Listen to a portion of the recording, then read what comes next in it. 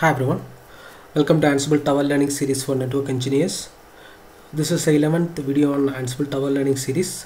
In this video, we'll see how we can get inventory details from Netbox for executing Ansible Tower templates.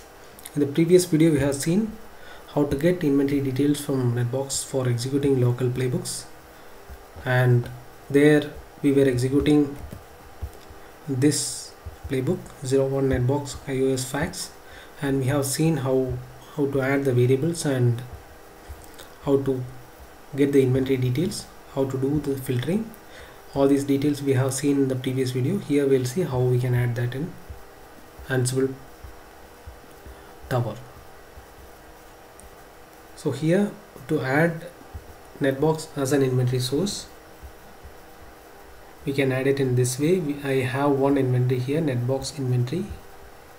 If we click on that, and these details got auto populated from Netbox. We don't have to bother about this, it will get updated automatically. So here, once you add the inventory, you need to go to sources, and under source you need to give the project.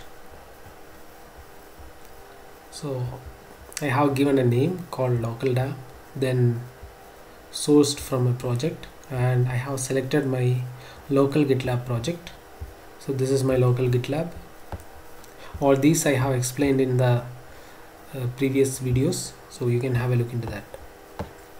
And here in the local GitLab project, I have a folder called Netbox, and inside Netbox I have this 02 inventory file. And here also you can verify that here it is under Netbox, it is 02_inventory.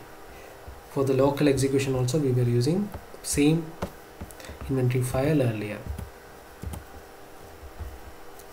So this is same file, so we are using same file in Ansible Tower as well. Now let us go to Ansible Tower, and here we can give the exact location of the file, and then you need to give overwrite and update on launch option, because overwrite, once you give overwrite, it will automatically remove all the host and update it whenever you run the playbook. Otherwise, in some cases, if you remove the host from your Netbox, even if you remove it from Netbox, it won't get updated in your Ansible Tower. Once you give that and save it, you can click on this button, the start sync process.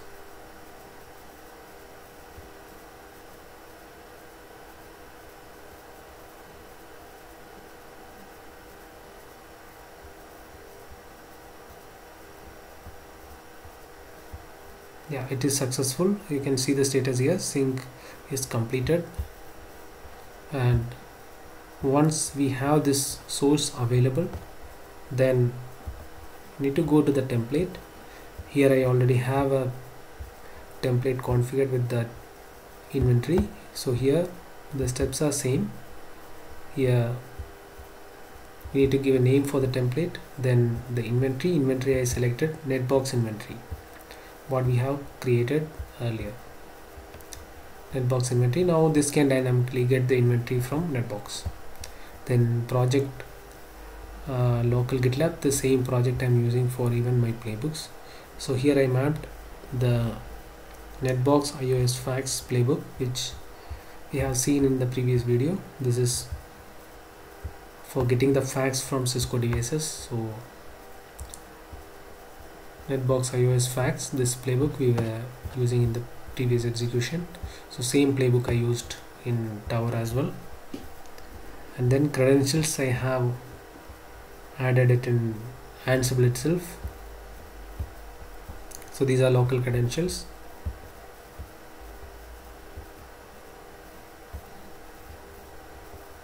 And here now it is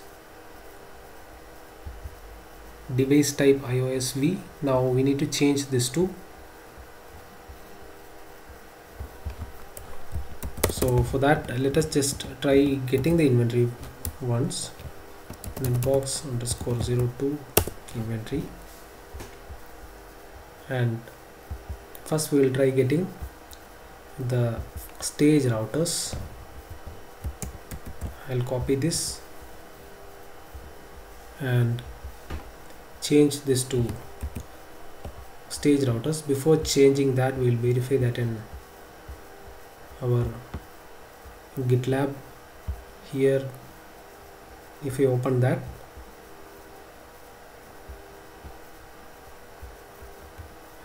and not this one, let us open the playbook. Now it is manufacturers Cisco. Let me just change this to device role stage routers. I'll save this.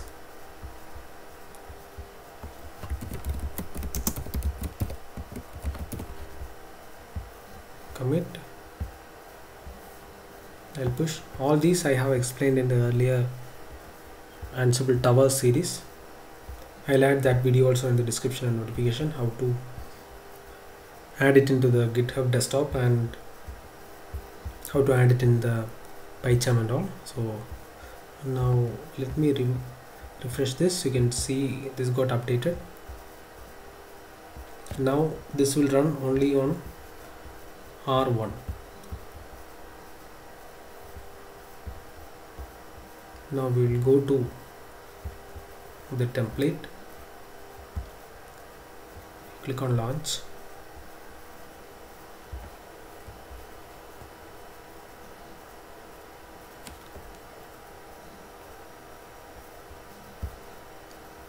if you look into the jobs, so here it is trying to update the inventory first, and then it is trying to run the playbook.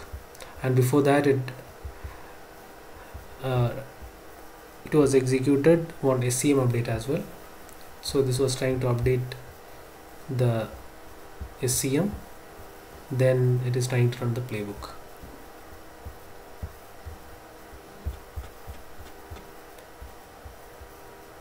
Here now it is getting the R1. The R1 facts we are getting here. Now if you want to change this to R2, what we can do is we need to change this to prod routers. So let me update it here.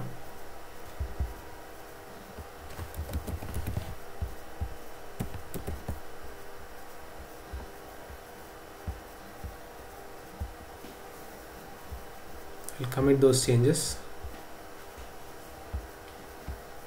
Go to template. I'll launch the template again.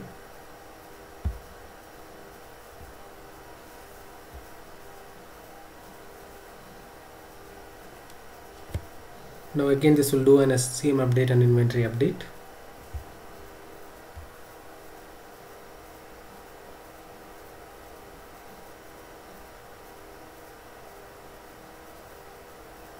Okay, now this is communicating with R2.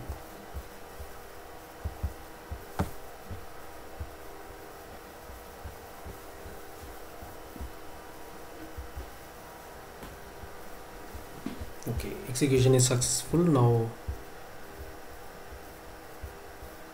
let us change this to manufacturer Cisco so that it can execute on both devices.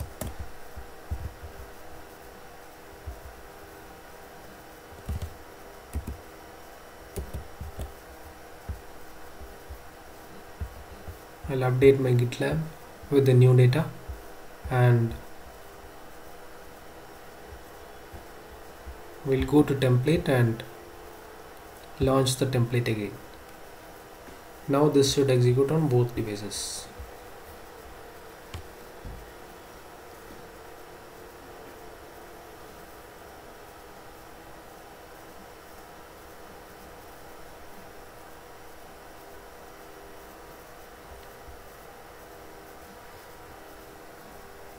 So now this is executing on both devices. In all these cases we were using same inventory file and same playbook. Only thing what we did is we have just changed the host entry. Similar way, if you want to add additional device, what you need to do is we just need to come here and add the device into one particular group or one site. Based on that filter, Playbook can execute the task. So we can update the data here and execute the task. In the next video, we'll see how we can update all these details using Ansible Playbooks. You don't have to manually update anything. You can just run a single playbook and update all these details into Netbox. I hope this video was helpful for you to understand how we can run a playbook from Ansible Tower and get the inventory from Netbox dynamically. Thanks for watching. See you in the next video.